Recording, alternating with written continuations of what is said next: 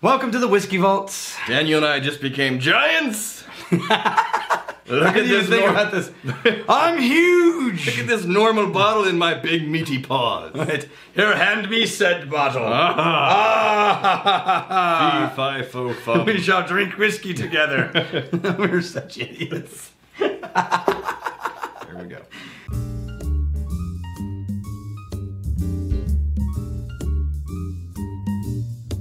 We were given a very special gift. Jacob Barasoff, in the mail, mailed us 3 small bottles. Oh, you're attaching. A lovely human Do you being. need a hand? Don't touch me. A lovely human being, Jacob. He mailed us 3 bottles of Ardbeg Corryvreckan. Ardbeg, have I had this? No. Is this a special Ardbeg? Yes. This is a new Ardbeg? It's part of what they call their ultimate collection, which is like their classic line. Yeah. Ardbeg is famous for doing special releases, then they disappear. Then they do another special release, it stays up for a while, then it disappears. They do a committee release. They just released a new one called Kelpie. So also known as a whiskey tease. Yeah, but every single one of them is awesome. Ardbeg, what Jacob didn't know is Ardbeg is one of my favorite distilleries. Yeah. Because they're freaking awesome. I do have the 10, I have the Coupe, I have the Perpetuum, and I've got the Space one, which I can't remember what it's called. And we have the Ugadal. But I don't have a bottle of the Corryvreckan in the vault right now. So a generous human being, what have we done to compensate him for his Well, I generosity? did mail him a return present that I think he will appreciate. He knows what it is. All right. So or he will when he gets it. It's related to your story. Yeah, it's related to the story he wrote, which is why he sent us these miniature bottles. All you need to know is Jacob is a golden specimen of manhood. Yes. And a fine human being. Daniel will have And, your and we babies. each got our own. Daniel will have your babies. I will have the babies. What is special about this Ardbeg? This Other is... than it's like a funky name. Well, the name is named after a giant whirlpool that happens in the arbor by the Ardbeg Distillery. Yeah. It's famous. Lots of shipwrecks down there. All kinds of different things. It's the probably, wow, that's a lot. If we're going to do more videos. Oh, okay. We'll save this one. Wait, that may mean I didn't get enough. No, I'm not. Oh, that was decent. Okay, I'm good. I still got more. Yeah, you did. Yeah, I did. Fast thinking. No, I only split that one, Jacob, because we need to do more videos after this. And by the way, if you're watching this video, you already took the poll over who would win the Tube Sock. Yep. The tube sock and nothing else? And nothing else. And the reason we're not announcing the winner in this video is because we shot these before we did the poll. Because I'm leaving town for 4 days. And so the next time you see us wearing different clothes, that's when we'll announce the winner. Right. Although I'll be wearing the same clothes. The next time you see Rex wearing something different. Yeah, you always wear the black shirt. I always wear the black shirt. It's your uniform. It makes an easy fashion choices when I get up in the morning. All right, Man, this so is I'm so getting- good already. You know what? This is Leather. It's Ardbeggy. Leather and vanilla. Vanilla leather. For whiskey noobs, this is challenging into the spectrum. Yeah, this is not a beginner whiskey. Not entry level. Unless you just have... Although we have several viewers who say they started with Yeah. smoky whiskey and fell in love, and that shocks me. But if you're one of those people, then you'll probably like this one. It's starter if you really like the challenging stuff. If you want something friendly, this is not... You know what this is? This is peppered bacon. You know when you get the black pepper chopped, or what do you call it, cracked pepper bacon? Yeah, that's the best bacon.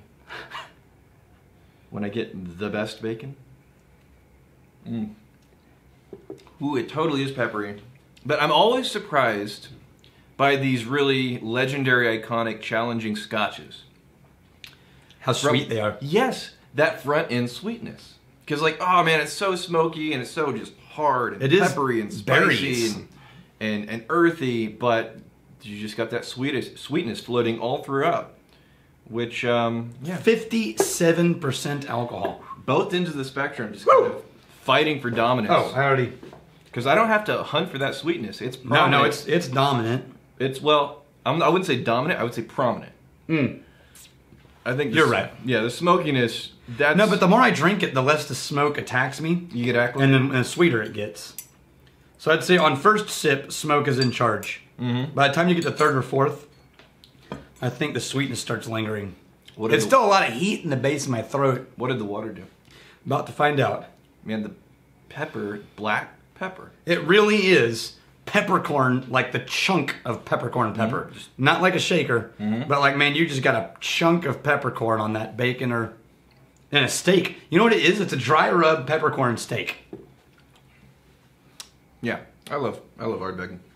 Oh, that made it really smooth and all the aggression went away. It highlighted the sweetness. This may find a place. That whole bottle? It's wee. It is wee. But if you start doing that, you're going to get really heavy really quickly. I am muscular and strong and... You're a beast of a man. a specimen. That's what they call me, a specimen. Fine specimen. Yeah, I like this a lot, man. And kudos now, to okay, I will say... the Jacob with his generosity. Cheers to you. The levels, they call the levels of entry into Ardbeg are the 10, the Ugadal, and then the most complex being the Corryvreckan. Yep. So I'm going to try the 10. Okay. While you do that, Shelby Dog. Rex needs to complement the ceremonial mooch necklace by adding a championship sommelier belt. A la the WWE. So just a massive... Back to the real subject of the site. Do the experts think that private whiskey blenders like Compass Box or Duncan Taylor produce juice that is as good or even better than the distilleries themselves? Okay, you try the 10, which is all candy compared to the Corryvreckan while I answer that question. Which is the 10? I think it depends on the distillery. Is this Ardbeg? Yeah, it's Ardbeg 10. This is like coming off of... I know. Wow, it's so friendly and sweet. It's so pretty. Okay, so here's the thing. Comparing Compass Box to the distilleries themselves, no. Because Compass Box is creating something so its own thing. Right. That there's no reasonable A-B comparison. You can't compare Dalmore to, you know, Islay. Sure. Because they're not trying to do the same thing at all, or any whiskey to Islay. Compass Box is after their own vision, and they're accomplishing it. You can't compare the... Yeah, I'm trying to see how long I can get this. I'm going to feel like Monty Python. Right now, it's going to start, my eye's going to fall out, blood's going to start squirting across. It's right there right now. It really is super close. How comfortable. Getting kind of tickled. Now, here's the thing about Duncan Taylor. I will say this. I think, depending on the distillery and the year, I have found Signatory and Duncan Taylor and 80 Rattray versions of a distillery's whiskey that were one of my favorite expressions of that distillery. One example of that is, where is it? Right, so... Cadenhead. The Cadenhead Auchentoshan is awesome. They do a 15-year-old Auchentoshan, Cadenhead. Yeah. And I really love it. It's not as good. Yeah, you can try this one. It's not as good. Doing? Hold it up. Hold it up. What are you doing? I'm making it awkward for you. They can't see what I just did on camera. They got nut dust on them. They do. Put nut dust on my comments. I didn't shove it down inside my pants. Just between my knees. They're dusted. Okay.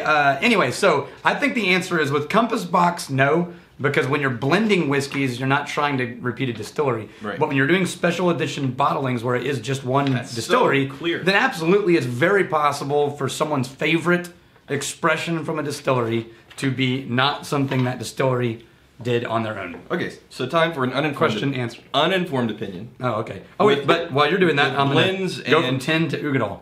Okay. Blends and basically the distillery coming out with their own stuff. I think... more often than not, a distillery is going to come out with something that's going to be better than most blends. Because they have to have so much more patience and discipline to get it right. I think they are probably more intentional about every single step. With blends, though, I think they have more potential to come up with something more amazing, more quickly. Because they're experimenting, they're adding stuff. And they're not limited to what they're creating in between. So I would say yes... and no, but mostly yes to both of those things. So I'd say they're both equally focused, but on very different ways. Yeah. So I would say both of them are extremely focused on the taste profile they're creating, but they're working with different palates. The distillery, you get the questioning or the statement is, here's what you have to work with. Right. and here's what you need to recreate. Yeah. And they have to work really hard to get there, right? Although when you get people like Ardbeg creating one-off special editions, that's when a master distiller gets to spread his wings and go, given my resources, look what I came up with, right? Now a blender gets to start with the whole world of whiskey at his disposal, the whole color palette, and say, with everything at my disposal, what would I like to create? And that's the same talent, different focus. Do blenders more often create friendlier things because they're going for what's going to sell? Or are they going for, I just want to make something amazing, interesting, cool, unique? I think the answer is both. Now, Compass Box, I think, is almost always focused on something unique. Okay. Not necessarily for the smoothest, friendliest, just selling it to the masses. No, because they're doing specialty. He's looking for the magical flavor. Okay. Now, but, you know, Dewar's and Chivas, these guys are looking to make whiskey friendly. This is good. I'm surprised at how clear this is. The middle ground. This is Ugadal. I've never even Ardbeg Ugadal. Oh. This is considered like the second of the How many Ardbegs are there? Well, there's dozens and dozens, but of their prime collection, there's definitely 3. in between the 10 and this Corryvreckan. Now, Corryvreckan. Yeah, sure. What do you prefer? Man? Of the 3? Here's the thing. I kind of like the Corryvreckan. No, that's nice and all. But what amazed me is coming fresh off the heels of the... how friendly the 10 was. How friendly the 10 was. The 10 is really Ardbeg friendly. is legendary for being challenging. That's like saying what's his name? The singer who does Have I Told You Lately? Like Van Morrison. Sure. It's like... has a smooth voice. Right? Or he's got a rough voice. Van Morrison has a rough voice until you listen to Tom Waits. Right. And you're like, no, Van Morrison has a smooth voice. Yeah. It's like getting sprayed with a can of pepper spray and then going to Tabasco. I was like, oh, this is not bad. All right, Liam Rockford. So I had a guest that drank me out of Glenfiddich. It's not called a guest, it's called a bastard. Over a few visits to my bar.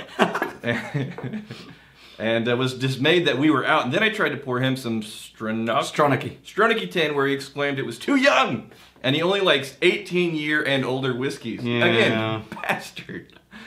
I didn't have the heart to tell him that he was drinking and raving about the Glenfiddich 12. So I pointed him to some of the our more premium scotches, i.e. Talisker Distiller's Edition, Lagavulin Distiller's Edition, Oban Distiller's Edition. Again, Octomore 6.1 and so on. I was told they were all too peaty for him. Octomore, no. So he doesn't like smoky whiskey. Yeah, and then he suggested we get Bunnahabhain 18 for him. No wonder he wanted Glenfiddich. This guy sounds like me. Just go get these things for me, and I will drink them. Maybe he was tricking you by getting you to pour him all of these whiskeys. Right. No. While you try to convince him, the whole time he's like... The more I read this, the more I'm like, this is some... This guy's a master mooch. This guy's got some mooch skills. Dance for me, puppet. I then understood after seeing your episode about said whiskey that he really didn't like peat.